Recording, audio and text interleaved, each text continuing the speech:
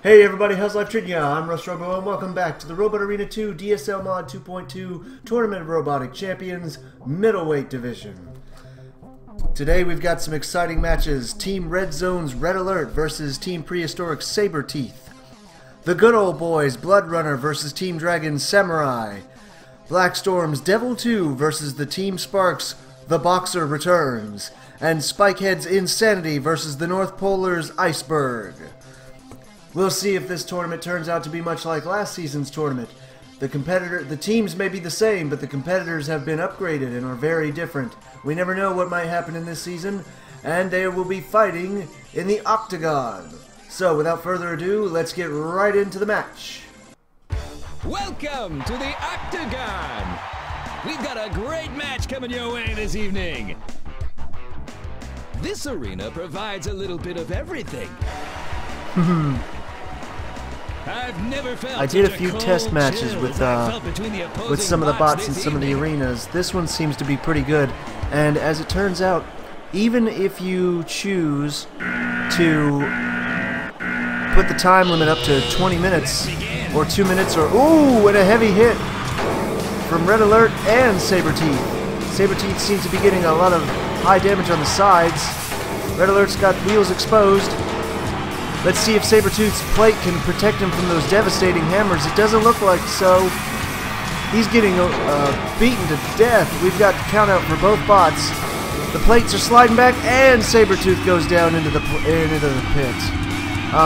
It turns out, even if you increase the match time to 20 minutes from 3 minutes, the pits slide back after like a minute or so. No matter what the time limit is on, even if there is no time limit, even if it's unlimited. So best 2 out of 3, let's give him one more shot. Enter the Octagon. Next time I do this, I should try to randomize it somehow so that the team matchups aren't always the same. I only do it each team versus the team just below it because it makes it easier for me. But I do want to have it kind of randomized so that we can get upsets and surprise matches. Because it seems like no matter how many times they fight, Red Alert will always win. I mean, does he really have such a distinct advantage? And there goes the flipper on Sabertooth. He flips straight over, but he's still right side up because it flips him 180 degrees all the way onto his right side instead of, or was it 360 degrees? It flipped him over. Real good life. Looks like Red Alert's got him trapped in the corner now. He's beating him alive with over 10,000 points. Pits are sliding back now. Sabertooth's in trouble again. He's getting pushed back to the pit, and there he goes. Yeah, next time I'm going to randomize it, because it seems like no matter how many times they fight, Red Alert's always got a distinct advantage.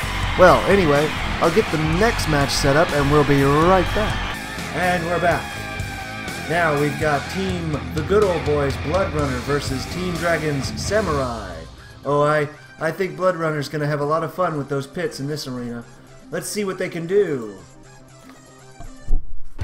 Enter the Octagon. A perfect evening for some robot destruction.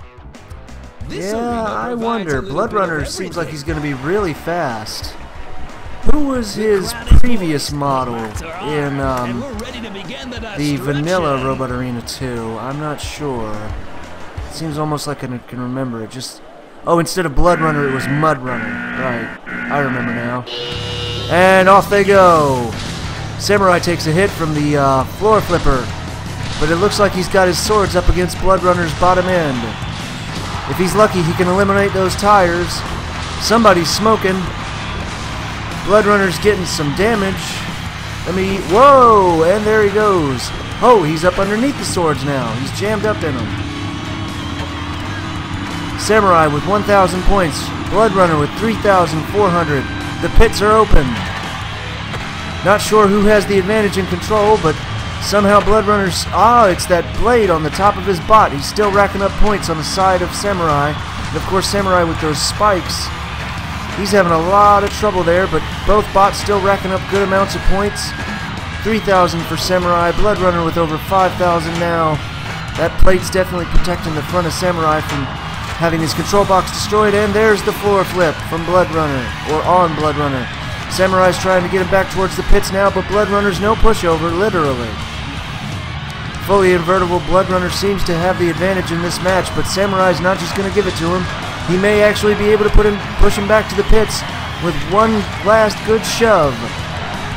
The audience is excited. They're liking this match. We've got Samurai with over 7,000 points. Blood Runner just ahead with over 8,000. They seem to be evenly matched. Very close match right now with both bots smoking. Uh-oh, Samurai's taking enough chassis damage to expose the control panel. One or two more good hits and Blood Runner has it. And as he slowly backs himself into the pit, boop, there he goes. Man, what a good match. Oh, I'm glad we're doing best 2 out of 3 on that one. Let's give Team Dragon Samurai another shot and see what he can do. Welcome to the Octagon. We've got a great match coming your way this evening. This arena provides a little bit of everything. I do like the hammers. When they hit, you feel it, you know it. And I tried some of the earlier D.S.L arenas, but I don't think the D.S.L arenas were created with camera angles in mind, and some of them are just really ridiculous. This one I like because I can control the camera as if I were in the arena.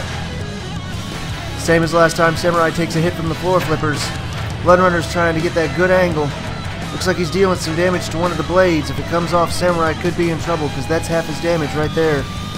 Immobility warning on Samurai. We've got Blood Runner trying to get up to the front of Samurai. Samurai's smoking on fire now. Blood Runner takes a hit from the floor flippers, and the pits roll back. Samurai's getting good hits on those tires, but it doesn't look like they're going to go... Whoa! And there's a lot of floor flips on Samurai. Doesn't look like those tires from Blood Runner are going to go anytime soon. Blood Runner's got a great angle on Samurai. Samurai's in big trouble. He's getting pushed back towards the pits. The hammers might engage if they're not careful. Samurai's smoking, on fire. He's falling down to the back end of Blood Runner. Blood Runner might actually push himself accidentally into the pits if he's not careful. Samurai's got him at a good angle. But Blood Runner also gets a lot of points off of that angle. Samurai's smoking now. Blood Runner's pushing him back towards the pit. There seems to be a malfunction with Blood Runner's blade. It's not spinning all the time. It's spinning every now and again. I'm going to have a lot of trouble if I have to face either one of these bots. The bot that I designed, I might be able to show it to you after the... Whoa! Man, Blood Runner almost falls himself into the pit. You better be careful there. Looks like the floor flippers are going to get on Samurai again. Amazing how these bots manage to keep all their wheels and all their weapons intact. 6,000 points for Samurai, 6,788 points for Blood Runner. A very close match, but Samurai seems to have his sword stuck under Blood Runner's axles. Blood Runner's going to need to get a little bit closer to get that... Oh no, he's still dealing damage, and the plate comes off of Samurai. The audience is going wild as Blood Runner racks up the points. Wait, no, the point count is stopped, and now it resumes again. Both bots getting counted out, immobile warnings. Both bots move back a little bit, then Blood Runner moves forward. It looks like they're struggling now. And there's another plate coming off of Samurai. I think that was the protection plate for his front facing. He's going to be taking a lot of chassis damage now. Both bots seem to be smoking, on fire. Oh man, the audience is going crazy. Samurai still got both of his blades, but you can't see one because it's actually caught up underneath Blood Runner. Their chassis have been warped. They can barely move, and a countdown starts. Oh, and it looks like Samurai might be in trouble now. He's getting real close to that pit, pushing Blood Runner back. And they're right in the center now, perfectly evenly matched, but fighting like they're both just dying on the inside. Blood Runner won the last one. Can Samurai pull it off? Samurai with 7,000 points. Blood Runner with almost 9,000. I don't think Samurai's going to get this unless he's got a count out. Or a knockout. No! Oh, and both matches go to Blood Runner. A great match. These two bots. Very impressive performance. I'll get the next match set up, and we'll be right back. And we're back. Now we've got Team Blackstorm's Devil 2 versus Team Sparks' The Boxer Returns. Without further ado, let's see what these bots are capable of in the Octagon. Welcome. If I had to give it to anybody, perfect I'd evening say for some I want to vote robotic for the Boxer 2. destruction. But This Black arena Storm provides a 2 little being bit of built a everything. little bit differently this time, I'm not sure. He's The got that fans good love ramp these and those robots. spikes. He looks pretty intimidating. Oh, I love the Boxer 2's his chassis design. That wear and tear on it. Whoop, whoop, whoop, whoop. Gotta get the camera ready. Whoa! Devil 2 comes out of nowhere, straight out of left field, flying across the arena. Boxer 2's in trouble from the very start. Oh man, we've got Devil 2 with over 3,000 points already. The Boxer returns trailing at 1,664. You better be careful too. Pushbots will definitely have an advantage in this arena, and a spike comes off of the Devil 2. The Boxer returns is able to deal really massive damage with those piston hands of his. You don't see a lot of piston using bots though, and the Boxer returns, and the Boxer, uh-oh, and there goes Devil 2 into the pit. Wow. Terrible. He definitely had the advantage there. Being a pushbot, you would think he would just push the Devil 2, or the Devil 2 being a pushbot, you'd think he would have just pushed Team Sparks the Boxer returns right into the pit. But it looks like he actually had a little bit of a control malfunction there and wound up in the pit himself. The driver of that team's going to need to work on their finesse. Enter the octagon. We've got the best 2 out of 3 second round coming up right now. Let's see if the Devil 2 can redeem himself from that terrible mistake there. We're seeing some interesting Very robot interesting designs indeed. tonight. I would have never thought to have used a design like that. The terrible part is, I swear, the middleweight bot that I've built so far is a middleweight, and it's designed like a middleweight, but it's... Whoa! And the Devil 2 comes out of nowhere, straight out of left field again with that speed. Did he... Uh-oh! It looks like he's got the Boxer 2 stuck on the pit. These bots with these tiny wheels. Oh, nope, they're both moving again. The bot that I built for my middleweight, he's going to have a lot of trouble against these middleweights because, honestly, he'd make a great lightweight, but he's not really that impressive. Uh-oh, uh-oh, uh-oh, uh-oh. Get off there, Devil 2. Ooh, and just barely skirting in the nick of time. Oh, good, we get a third match. And the Devil 2 just pushes the Boxer. The Boxer turns right in there with only 10 points. Man, okay. Well, I'm glad we get to try that again. Welcome to the octagon. Okay, best 2 out of 3 winner of this one takes it all. This match is gonna blow Oh look, you the little away. audience This areas. arena provides a little Well, I bit don't of know if everything. I don't think you guys can see my cursor. The I'm not fans sure if I left that love on or these not. robots. Yeah, I really like his chassis design. That's really good weathering. Very nice. Wonder if I could make a piston bot. Boom! And another heavy hit. I like the way the Devil 2 comes in there. He shows no fear. It must be those wheels of his. He's very fast, very light on his feet. Which is interesting. You wouldn't think that he'd actually be a middleweight instead of a lightweight. He looks like a lightweight, but it's got to be those spikes, because there's like 5 of them. The pit rolls back. Devil 2's still got the advantage in terms of control. Looks like he might be able to put the Boxer 2 right into the pit if he drives just right. Oh, the Boxer 2's out. There's no way. And there it goes. Devil 2 moves on. And you know what? That's different from last season. Alright, I like the best 2 out of 3 matches. We'll get the next round set up. I believe it'll be the final one, and I'll be right back. And we're back. Now we have Team Spikehead's Insanity, looks very interesting, versus the North Polar's Iceberg. We'll get them set up in the octagon and see what these 2 bots are capable of. Enter the octagon. Final round of the night. Seems like it's going to be pretty good, or at least the final match. They haven't had their rounds yet. Best 2 out of 3, of course. This arena provides a little bit of everything. Very interesting Love indeed. these robots. I don't think I've seen anything like that. Insanity. Wow. Very nice design. Look, that actually looks like ice. How'd they do that? There must be texture packs in this one that they didn't have in the last one, which I'll be very interested in to check out. Whoa, and both bots come in swinging. The floor flipper gets a good hit off on Iceberg. Both bots seem to be spike-type weapons, like hammer spikes, piercing.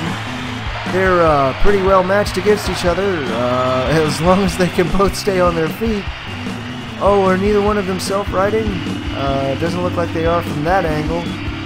Uh-oh. They've got some trouble in this arena. Oh, that sucks. That's terrible for them. Wow. They're both so strong starting off. Let's see. What should I do here? Should I turn the hazards off for at least a little bit to see, so that we can actually see them fight?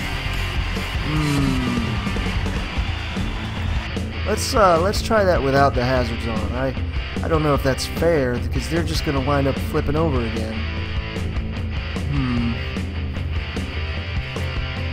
Let's try it without the hazards real quick. I hope you guys don't mind. The judges, they've come in and decided that the hazards, they interrupt the action in the match. Yeah, these, aside from their main weapons, they're not really that self-righting. Now see, I tried to use that little flipper there on a good spiked weapon. How come mine doesn't work? I need to get back into practice with building bots. My middleweight sucks. Oh, and a heavy hit from Iceberg. Oh, is that how he's been flipping himself over? Oh, well then I didn't need to turn off the arena hazards anyway. We've got Iceberg with 1,526 points. Insanity with 900. So Iceberg gets those heavy hits in, but looked like that first one sent him flipped over. Even with that tail riding mechanism of his there. Doesn't seem to help much. Uh-oh. Looks like Insanity's lost his main weapon. Iceberg's definitely got the advantage now. Uh-oh. Who got counted out in the first one? Who got counted out first in the first one? Uh-oh. I don't remember.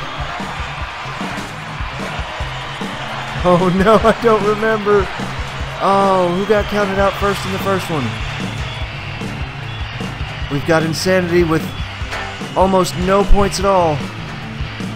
Or almost no durability left at all. One more good hit from Iceberg and ooh, there it goes. Ouch. Iceberg takes that. I remember that Iceberg definitely won that one, but the first match wasn't even like, it was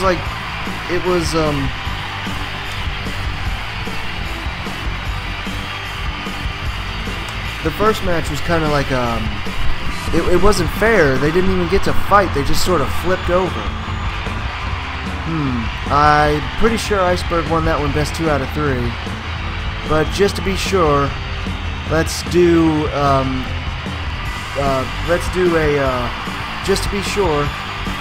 tiebreaker round. We've got Insanity versus Iceberg. You've got one last shot, Insanity. Don't let your team down.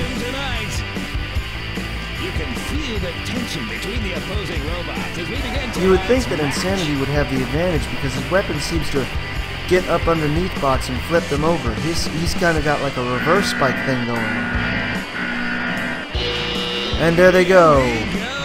I see what's been going on now. Iceberg tries to get the heavy hit, but when he gets close to Insanity, Insanity's spike gets up underneath him first, and the momentum sends him over on his side. Iceberg right now is stuck on his side. Insanity's gonna let him get it counted out, isn't he? Ooh, nice. Nice one by Insanity. Well, what do you know? These two are evenly matched, so that's one for each. Not counting the first match, because that one was kind of botched. One more time. Okay, let's see what goes down. The fans are ready for some action tonight. We're seeing some interesting robot designs tonight. Sorry about that. Wanted to make sure the point count was marked down. From now on, I'm gonna do a slash line for the tally of rounds. Woo! That way I don't forget, because the first match was so botched I couldn't even remember who won it. They both just got counted out. It didn't even feel like proper. Insanity's going wild, flipping Iceberg on his back and on his side, now on his back again, racking up those points. Seems like he's taking the advantage in this one, not just letting Iceberg rest. Ooh, we got parts and pieces coming off. I believe that's one of Iceberg's wheels. Those triple spikes are tearing him apart. Whoa! Oh, Insanity won that. He got the perfect angle. Look at that pincer. That's kind of like a pincer bot thing right there going on. As a matter of fact, if you changed out the design on the bot, that'd make a great Scorpion. We got Insanity winning that one with over 8,358 points. So I'll get that written down.